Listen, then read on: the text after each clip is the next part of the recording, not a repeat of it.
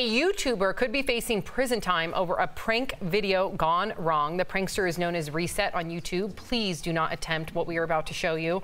Reset, who lives in Spain, posted this in 2017. You can see him giving a homeless man an Oreo cookie filled with toothpaste instead of cream. It immediately makes the man sick. The video prompted outrage online when Reset was 19. He did post a video admitting he may have gone too far, but said there is a positive side. Quote, "This will help clean his teeth. I don't think he has cleaned them since he became poor." That makes me uncomfortable even reading.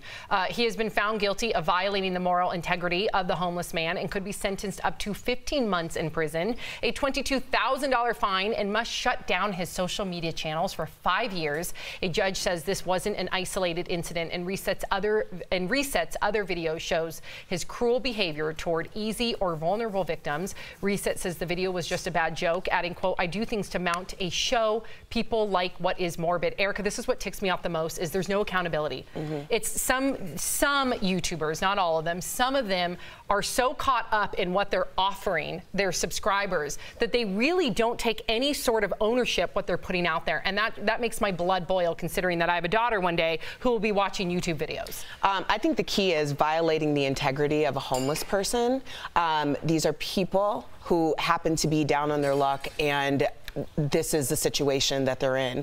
A lot of people feel like they're never, like that couldn't happen to them, but I have news that those things happen to people, especially in a paycheck to paycheck society. I've worked or talked to a lot of people in like the Mission when I used to work over there, and the number one thing was always, if people would look at me like I'm a person, like I'm not trying to do anything to you, just look at me like I'm a person, and they would remember the people who acknowledge them and their personhood.